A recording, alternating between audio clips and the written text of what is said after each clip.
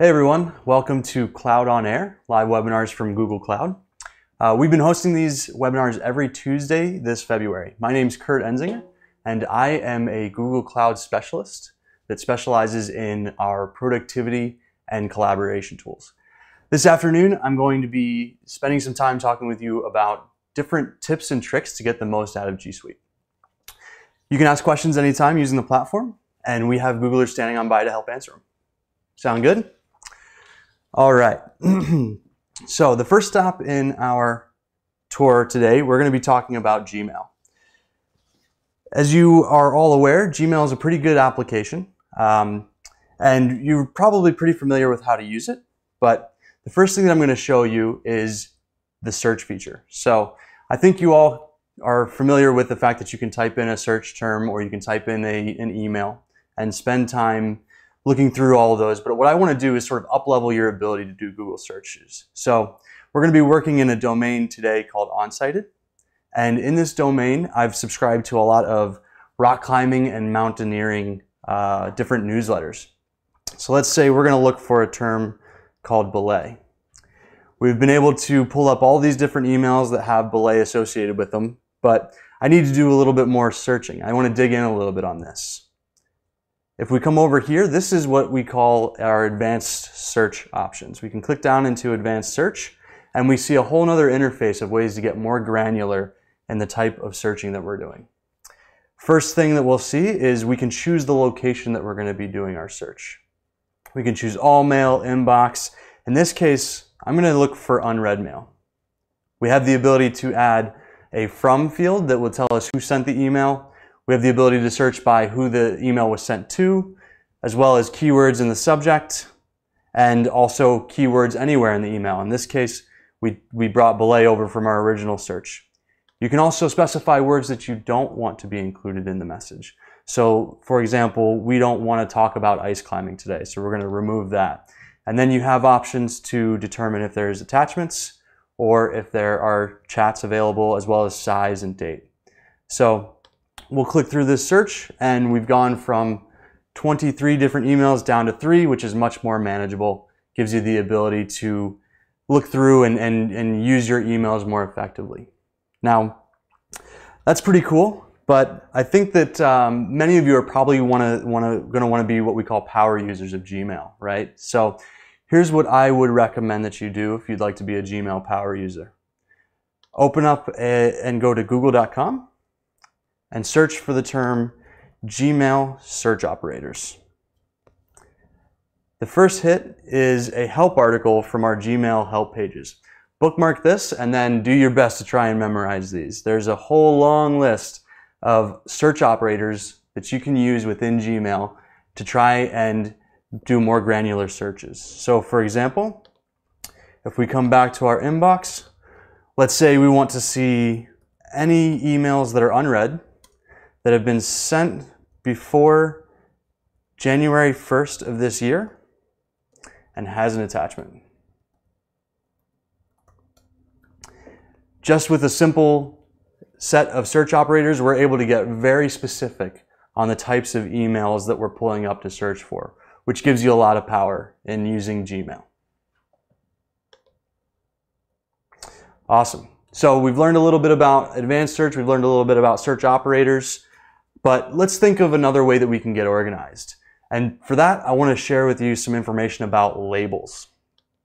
A label is something that can be approximated as a folder, but with some key differences. Essentially, a label in Gmail is a different view of your mail environment that allows you to see different sets of data. Inbox, starred, sent mail, and drafts, those are all examples of default labels, but we have the ability to create our own labels. So if you notice over here, we've got a lot of messages coming from Rock and Ice magazine. And since my boss doesn't really like it when I'm looking at rock climbing magazines on the job, we're going to filter these out. We're going to label them so that they're out of our way. So we'll create a new label and we're going to call this Rock and Ice. If you notice here, we can nest this label underneath of another one. We could put it under newsletters, personal, anything we want, but just for the sake of ease, we're going to create its own top level label. And notice now, over here on the right is a label called Rock and Ice. If we click on it right now, there's no conversations in here. We haven't labeled anything. Nothing really has happened yet. So we'll come back to our top level inbox.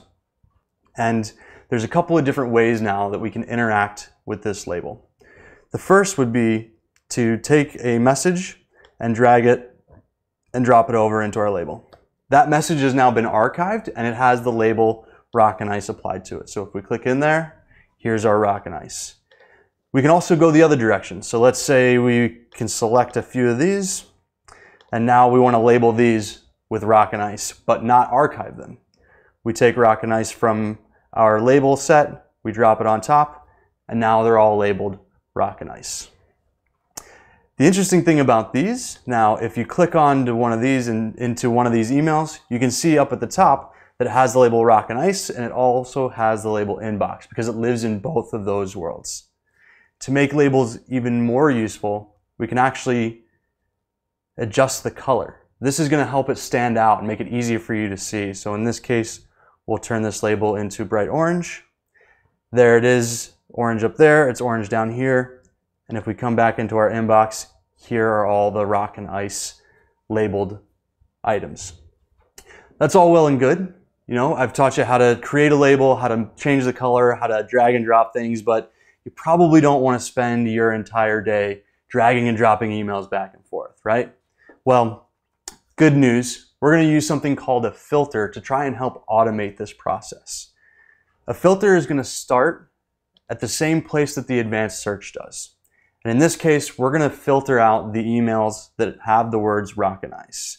So just the words Rock and Ice and nothing else. So we're going to put in a quotation. We'll type Rock and Ice, close quotation. This is going to ensure that we're looking for just that phrase and not for any email that has the word rock or any email that has the word ice, because that could complicate things a bit.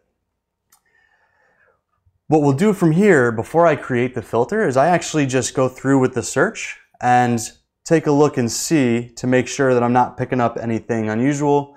Everything looks good. So we'll come back in and we're going to create a filter with this search. Now that we're in the filter options here, there's a lot of things that we can do with it. We can skip the inbox, which we'll do in this case. You can mark it as read so that you don't even have to realize that it came in. I want to read it at some point, so I'll leave it. You can star it. You can apply the label. That's what we're going to do today. We're going to apply the label Rock and Ice. Then you could do things like forward it, delete it, send it to spam, make sure it's always marked important, all kinds of good stuff there. And you would hit create the filter. Now, once we hit create filter, any new email that matches this search will apply these rules. It'll skip the inbox it'll apply the label Rock and Ice, and it'll be good to go. But what about all these existing ones that are already there? I can simply check this box right here. Also apply filter to matching conversations. We create the filter, and now all of those are filtered out into Rock and Ice. Nice and easy, right? It gives you an automatic way to manage your inbox, to organize your labels, and we've also learned a little bit about how to do some searching. Awesome. Well, the next thing that we want to do, now that we've talked about ways that you can sort of automatically organize your emails, I like to spend time with our customers telling them about how to visually organize your inbox. There's a lot of different ways to do that. The first thing that I like to show people is turning on and off conversation view. I've been a Gmail user since it was in beta many years ago, so I love conversation view, but it's what I would call a polarizing setting, right? Either you love it or you hate it, and I want to give you the ability to turn it on and off depending on what suits you. A conversation in Google, just for those of you that may not be aware, is essentially where we take messages that are related together, usually by subject line, and we bundle them together. So here at the top is an example of a conversation. Might be a little confusing because I had the conversation with myself for demonstration purposes, but we can click into here and we can see that there are 3 different messages. First is the message that I sent, then a reply, and then another reply there. If you want to debundle these so that they don't exist together, you simply come into your settings and you go into settings again. Now at the top you'll notice there are a number of tabs for your settings. This one's going to live in the general area. About a third of the way down is conversation view. You turn conversation view off, and then this is key. When you're changing your settings in Gmail, make sure that you save changes. Awesome, so now you can see that that conversation bundle has been debundled and now it's 2 separate emails. So if you're not a fan of conversation view, you're welcome. I just totally changed your life. The next thing that I like to show customers is something called the preview pane. So a lot of people have lived in other mail clients where they have the ability to see their inbox on one side and a preview of the email on the other side. So we can do that in Gmail too. If we come to settings, we're going to go to a new tab now, and this tab is called Labs. Labs are experimental features that you can enable for Gmail. These labs are going to be controlled by your administrator, so not all of them that I'm showing you here may be available, but that's going to be up to your admin to figure out. There's a lot of really great ones in here.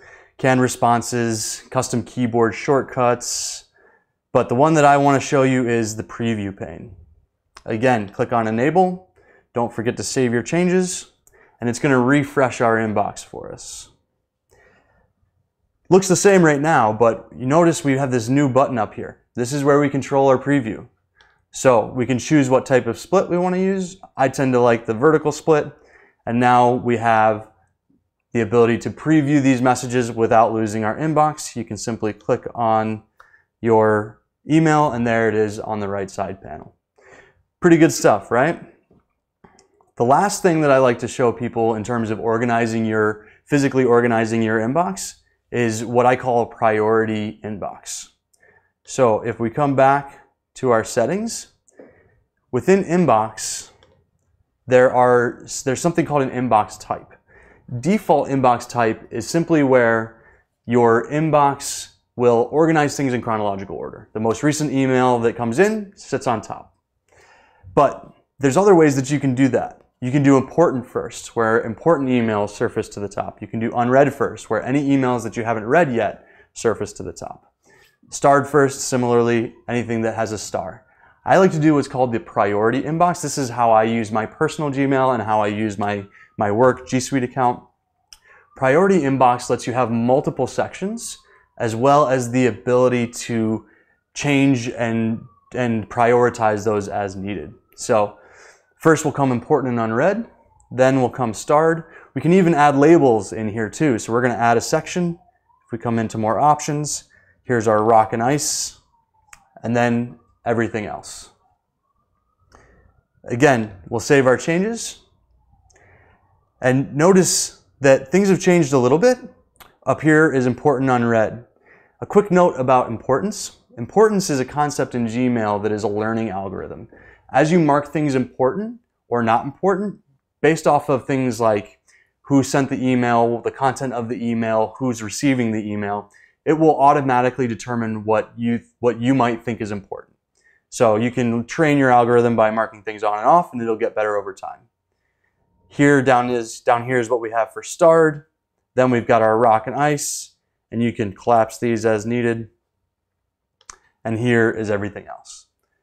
The priority inbox is my favorite way to manage my inbox. It gives me the ability to surface the things that are important unread first. Then I use stars as some similar to a to-do list.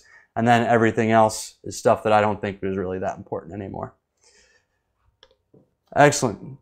Now, a couple more things to show you in Gmail. The first one is actually my favorite setting in Gmail.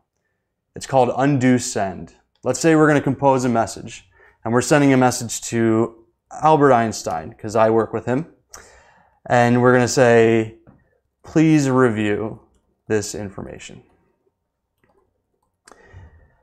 I'm really excited. I'm sending Albert Einstein some info, so I'm going to say, hi, Bert.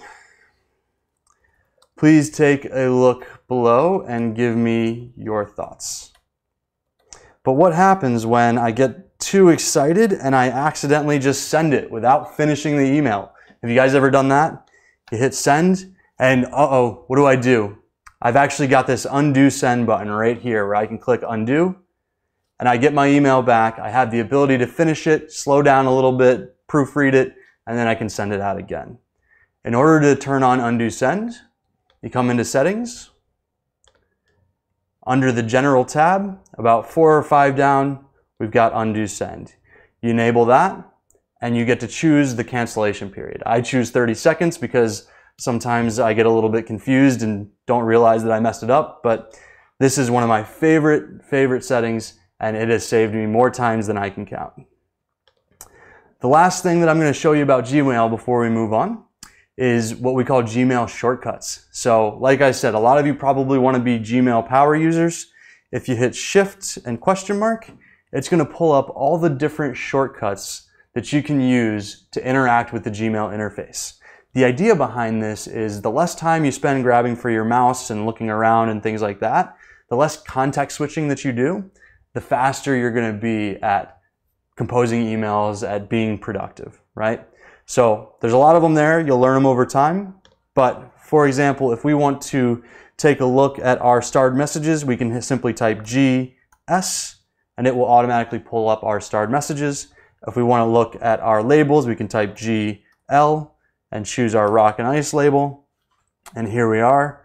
If we want to go back to our inbox, we can type G and I. There's our inbox. And then if you wanted to compose a new message, you simply type D. And there it does, it automatically brings up a new message for you. Again, the idea is we're going to take seconds off of each task so that those seconds add up to minutes throughout the week, which adds up to hours throughout the months, so on and so forth. Awesome. So to review in Gmail, we've learned a little bit about searching, both advanced as well as super advanced with the search operators. We've learned about labels, we've learned about filtering, and then we've learned about how to visually organize your inbox in different ways. But I don't know about you, my life is controlled by my calendar, not by my inbox. So if it doesn't exist on my calendar, it's not real, it's not in my head. So let's move over to calendar and look at some of the cool things we can do here. This right here is actually called the waffle.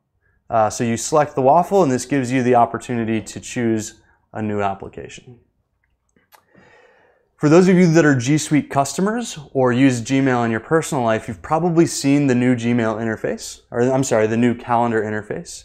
But if you haven't, that's all right. Welcome to the new calendar interface. We'll start in here, the same place that we started in Gmail, and that's searching. You can, again, search by terms, but let's take a look at the advanced search options.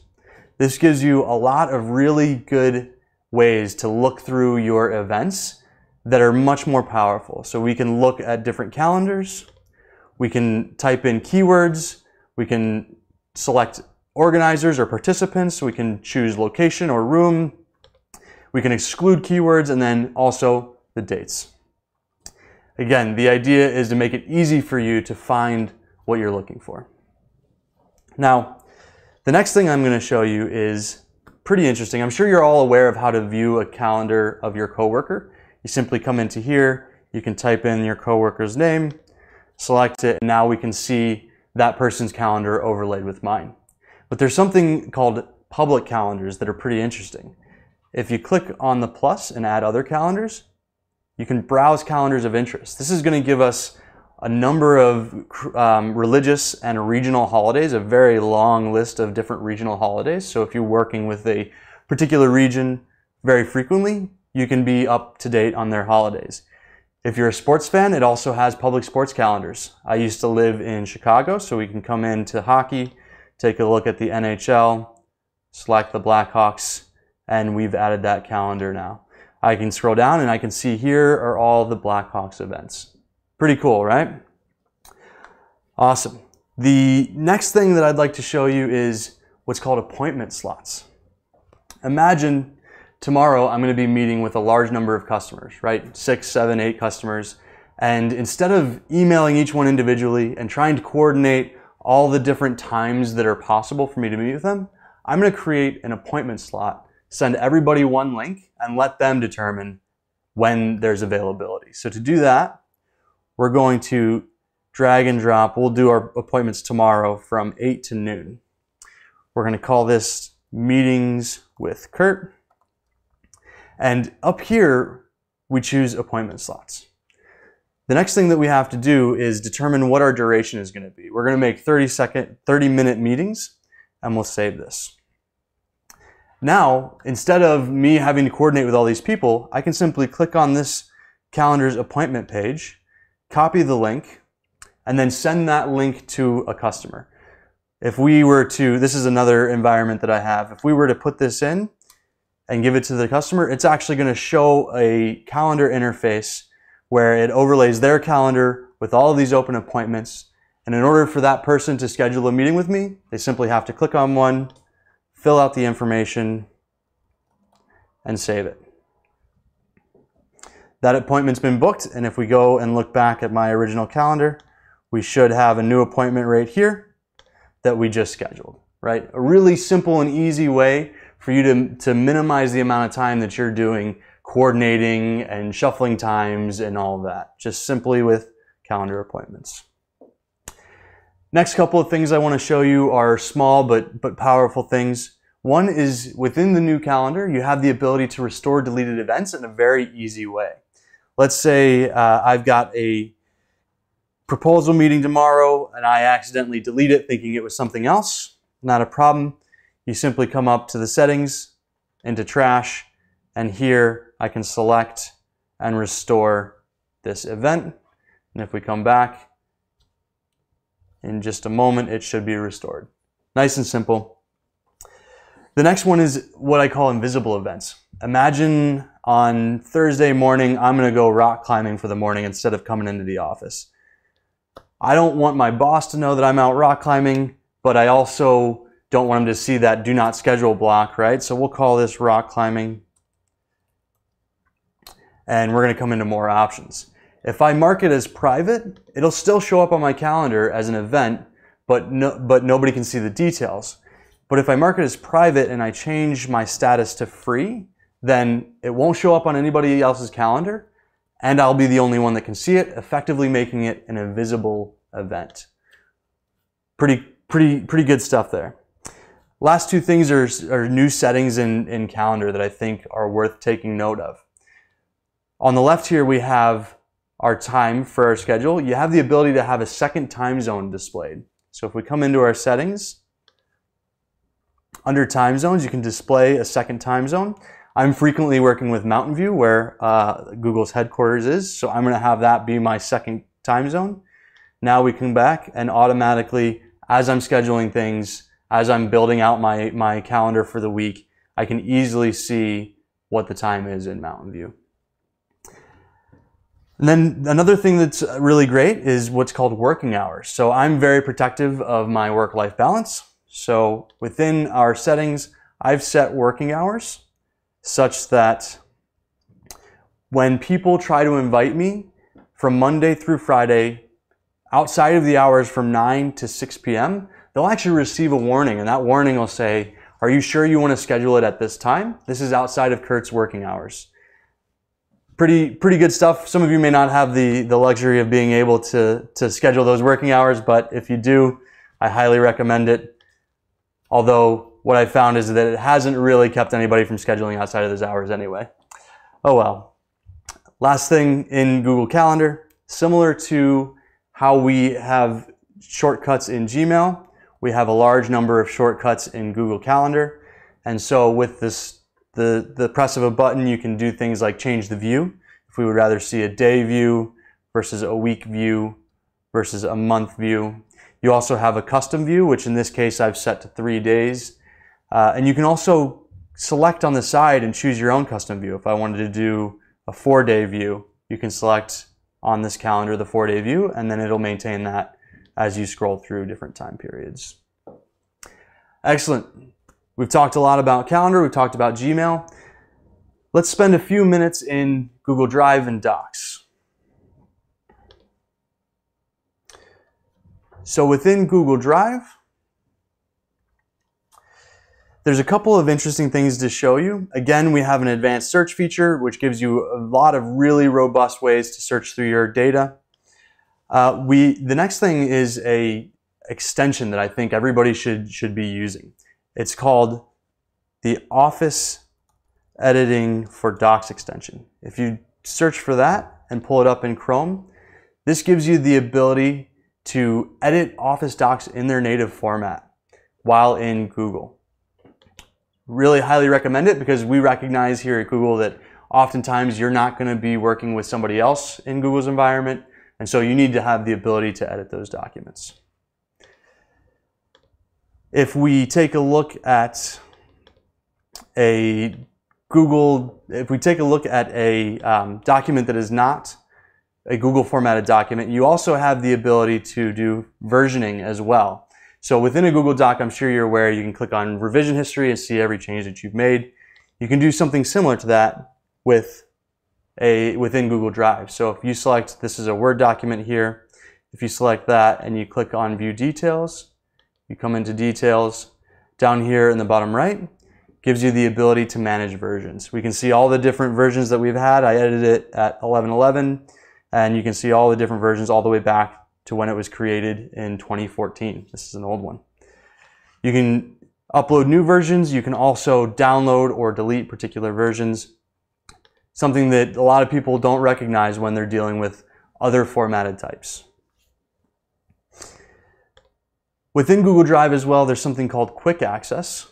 So Quick Access is a setting that you can turn on under Suggestions, which will actually take into account when you last opened a document, what things are on your schedule, and will allow you to, and will automatically surface the things that it thinks you're going to work on most often, which is a great feature as well. Excellent. We've talked a little bit about versioning. We've talked a little bit about how to edit Microsoft documents in Drive. Next, let's step into a Google Sheet and show you some of the really cool things that are coming out for that. So if we come into our folder here, I have a new sheet. It's called Black Friday Week Sales Data. So it's from this past Black Friday. And what I want to do is, well, first of all, it's a little bit hard to see. It's not formatted well. So let's do a little bit of quick formatting to make it easier to see. The first thing that we're going to do, we'll select everything. If we go into Format, Alternating Colors, this is a really quick and easy way to just add some color to the document to make it easier to read. We can also do something called freezing. So if we go into View, we freeze our first row, and now as we scroll down, the title row stays with it to make it easier to see what all these numbers are. That's all pretty awesome, but what I really want to do is get some insight from this data. We have this new feature called Explore. The Explore feature will give us the ability to do some really interesting things. It's powered by some awesome AI, and the first thing you'll notice is that it gives us an automatic suggestion for a pivot table. And then in this case, the pivot table displays average of unit price for each item. Really useful. If you had to build that pivot table on your own, might take you some time, you can simply just click and add that in. It also does some initial analysis, in this case, cost of goods versus profit, and you can scroll through and see which ones you find interesting. And then in order to add it, you simply click Insert Chart, and there we go. With the click of a button, we've got a count of items graph here. Pretty useful, but let's say we want even more data. We want to learn even more about it. If we come back to our Explore function, we can actually ask natural language questions of this feature and get answers back. So let's say we want to know what item has the highest profit margin. It actually understands that question as top item by profit margin, which in this case was the watch with a profit margin of 0.6. And we can click in even further and see the query that it used to figure that out, which I'm pretty decent with Google Sheets, but would have taken me quite a while to figure that out. Awesome. Another really interesting thing about Google Sheets is you have the ability to turn on notifications in the event that somebody edits the document. So if we come into Tools, Notification Rules, you can choose Notify Me at my email address anytime changes are made. And you can do it either in a daily digest or email right away. We click save, and now anytime somebody adds data to this, I'll be able to recognize it and see the new data. Pretty good stuff. So let's review all that we've seen today. We've seen quite a bit. We've talked about Gmail. We've talked about how to search and organize your inbox. We've talked about calendar and some of the cool tricks with new calendar in order to manage your days and times, especially appointment slots. We've talked about Google Drive and how to work with some files that aren't Google file types in Google Drive, both through versioning as well as through the extension. And then we've talked a little bit about Google Sheets and some of the excellent new features that are coming into Google Sheets around Explore and formatting and things along those lines. So that's everything that I wanted to show you for this demo today. We're going to take some live questions. So stay tuned for that, and we'll be back in less than a minute.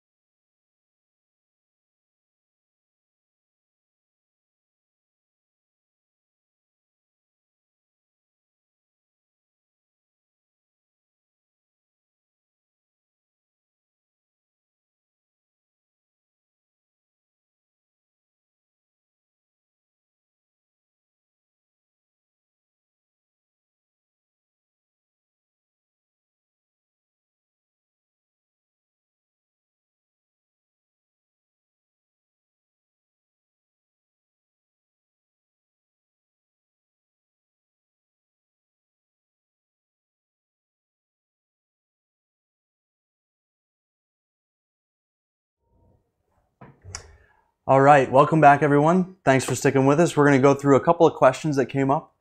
Before I get started on those, we noticed that quite a few of the questions that came in were about product roadmap. I just want to give you all a little bit of a heads up. If you are asking about product roadmap and you're a current customer, please feel free to reach out to your Google account manager and they can help you walk through the product roadmap for both G Suite and Google Cloud. If you're a prospective customer and you're interested in learning more about our product roadmap, please go and visit the Google Cloud blog where we'll make all public announcements. Awesome.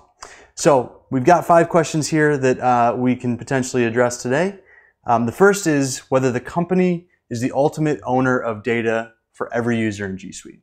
That's absolutely correct. When you're putting your data into G Suite, Google identifies that you are the owner of that data, and Google is what's called a data processor, meaning that at any time you have the ability to remove that data from Google. We don't use that data for advertisements. We don't use that data for improving our products. We don't use that data for selling. We don't do anything with it. It's your data. But thanks for asking. Regarding Google Vault, if I enable Vault for an organization and set the retention period to undefined, if an employee leaves the company and I delete his or her account, can I browse and export a specific file of this user?